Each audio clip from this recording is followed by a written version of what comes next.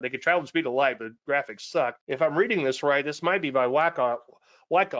Gotta watch how I say that. Everyone thinks that when they start trading, that they're going to have an epiphany and then bam, they're a trader all of a sudden. Well, it doesn't really work like that. It's a many little things that'll make you a successful trader. And that's what, as these things pop into my head, I make a note and we talk about them. So number 827,913. Last 2 weeks ago at Bandcamp, I mentioned viewpoints of a commodity trade, and that got me thinking about these little books, these little old books. I've got a couple laying around my desk. This one is Psychology of the Stock Market. I'd recommend you read that.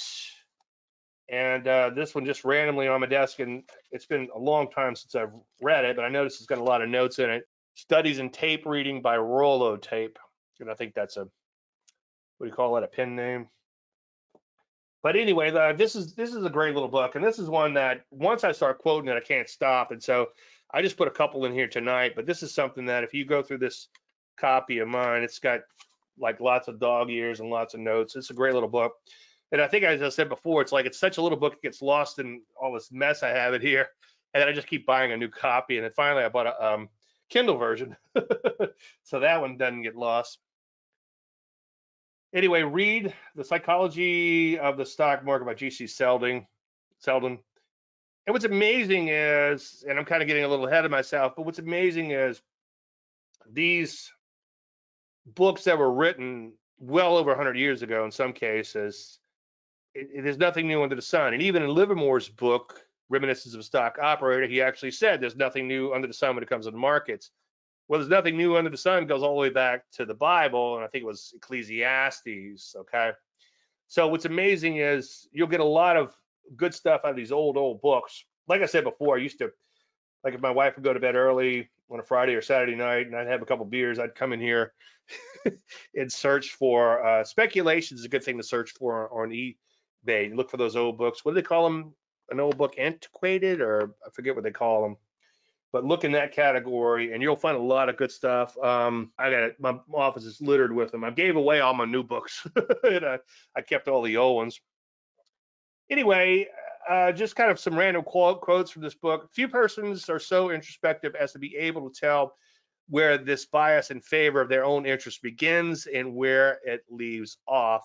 Still fewer bother to make the effort to tell. So what's kind of fascinating is, and this is what I was getting to a second ago, is that G.C. Selden kind of talks about all this behavioral science and all this behavioral finance, all the fancy words they call it today. And this was, again, at least 100 years ago, early 1900s. So it's actually a public domain, by the way. You can go to davelandry.com/books-to-read, and you could pick this one. It's only like $5. I think you can get it free on the internet, but I like having a hard copy. Humphrey Neal, Tape Reading, 1930 maybe, had a ticker tape ribbon. Yeah, that sounds interesting. I wonder if that's the same guy as Rollo Tape.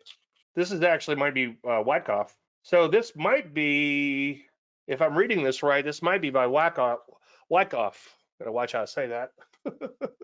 Gonna lose my monetization of my video. If you're long or short of the market, you are not an unprejudiced judge, and you will be greatly tempted to put such an interpretation upon the current events as will coincide with your preconceived opinion. Lately, I've been doing some writing where it's kind of interesting. I'll write about something, then I'll read the same thing or something very similar to it a few days later. And lately, I've been writing, okay, what is the market doing and what do you want it to do? Okay, and it's easy to answer what is the market doing as long as it's doing what you want it to do, okay?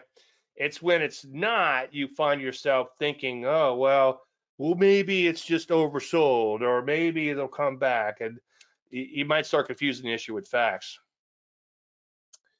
But again, once you start quoting it, I literally was just looking, kind of flipping through it, And I found this: the average man is an optimist regarding his own enterprises and a pessimist regarding those of others. Well, the first half of that is kind of the beginning of the Dunning-Kruger effect, which I've talked about before. I hope I'm saying that right. And the second half is some other behavioral finance or behavioral science that's out there. And I'm kind of reminded of Annie Duke in one of her books, and it might be on How to Decide. I really couldn't get into How to Decide, but what's the other one? Thinking in Bets is worth reading. Again, davelarner.com/books-2-read. And in that How to Decide book, she did mention something that's kind of interesting. I think that was where she mentioned it. But anyway, I know it was Annie Duke. And it kind of makes a good example for this, what Mr. Sheldon is saying. If you were to stand outside a church, and as the bride and groom come out, a friend of mine was an alcoholic, and he's like, "We're not going to this wedding." What we would do, he says, "I'll show you what to do." So I was like, "All right, fine." So we'd go to a bar that was nearby, and then right when the wedding was getting ready to let out, we'd go stand and let the doors open, and we'd be there to greet them, and wave like, "Hey." So anyway, I digress. But if you were to stand there after going to the bar, and you wait for them to come out, the bride and groom, and you say, real quick, what are your chances of this marriage not ending in a divorce? And they would, provided and punch you in the face, they'd be like, "Oh, well, this marriage is going to be great." But if you ask that same couple, what are the chances of a marriage down the street that's happening at the same time? What's the chances of those people making it? And what would they tell you? Well, 50%. That's the average. Okay. So that's kind of the way we kind of looked at things in kind of a twisted kind of way. And that's why I get so heavily into psychology. And I think one reason is because I'm plagued so heavily by trading psychology. And that's why I spend so much time working on it. If you could just be completely flippant and do what has to be done, then there's really no need for the psychology. And a lot of times I am pretty flippant. I'm getting better, okay? And that's one of the things that I probably should say as one of my million little things is be flippant, okay? Be flippant in your execution, but make sure you're picking the best and leaving the rest. But yeah, the psychology can be tough, and like one of my big epiphanies there was when I took Jason Williams, I think that's his name, is Larry Williams' son, and he wrote a pretty good book. And most of the book talks a lot about psychology tests. And I took a psychology test, and it turns out that I'm not very agreeable. I scored like a 0 in agreeableness, and my whole family was home one night when I came home from work. And I'm like, "Hey, can you guys believe this?" And they looked at me like I pooed my pants. Yeah. So I'm probably the least agreeable person on earth. And that could be detrimental to your trading. So it's definitely a discovery within when it comes to trading. Now, along the lines of what Mr. Sheldon was saying, and somewhere in here he goes, "No, I think I might have it in an upcoming slide, but number 147,773, you need to ask yourself these two questions. What's the psychology of the market?" Okay. When I saw Bitcoin making 90-something thousand this morning, I'm like, okay, what's the psychology there? Well, there's some buyers, okay? And there's a lot of probably FOMO coming into the market. So you kind of have to wrap your head about what's going on with these players. And if there's a stock that looks like electrocardiogram, well, there's a lot of people want to buy it, a lot of people want to sell it, probably institutions feeding it to them. I mean, who knows? But you could kind of get a feel for what the psychology of the market is. And the more important question is, what is your own psychology? Like in I guess Spock had died, and then they brought him back or whatever, and he's taking these little tests to like re-educate his brain to see how smart he is, and they're asking him it's asking him all these questions. It looks like an old like what's those old video game machines, like an old Space Invaders machine, bad tech, low res graphics, and asking him all these they could travel the speed of light, but graphics suck. And they're asking him, it's asking him all these questions. He's rapid fire. And one of them is, how do you feel? And then he couldn't answer that one because of his logic brain and everything, and he kept working through others. But that's That's an important thing. What's your own psychology? As I preach, there's so many extraneous influences when it comes to trading. We just got a new puppy. We lost a dog a few weeks back, or a few months back, and that was really hard on us. And so that affects you. Okay, we got a new puppy, so that affects our sleep. Market's closing, puppy's got to go out today. It's like so it's like that's messing with things, and that's kind of an obvious thing. And in some cases, it's maybe not so obvious. Okay, but all this little stuff adds up that's going on in your life. So what's going on with your own psychology? Did you just make a lot of money trading and you feel like just frittering away because you're lottery rich? Or did you just lose a lot of money trading and you're afraid to take this next opportunity?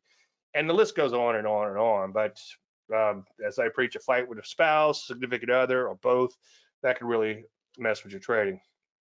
Anyway, this is early in the book, first page or two. Like I said, you start reading this and you'll be quoting it too. The psychological aspects of speculation may be considered from 2 points of view, equally important.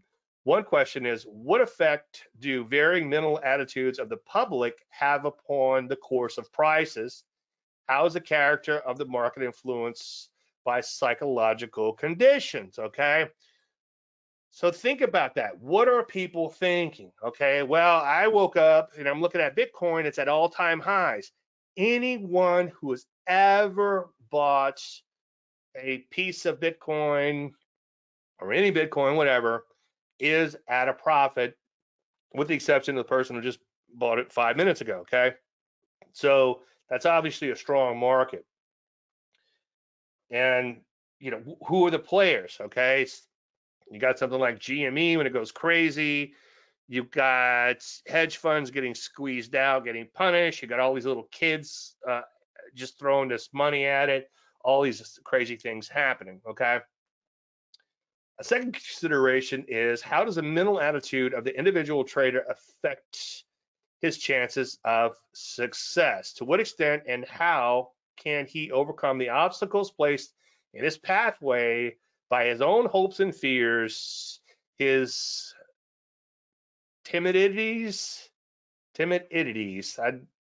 guess I got to be careful how I say that word.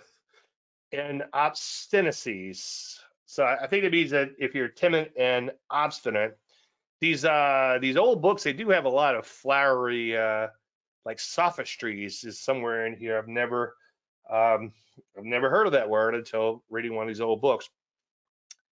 But anyway, right there, it's kind of like where I came up with this question a few weeks ago or a few days ago, whatever, and then I read Selden, and it's right there in Selden. So good stuff, and I strongly urge you to read it.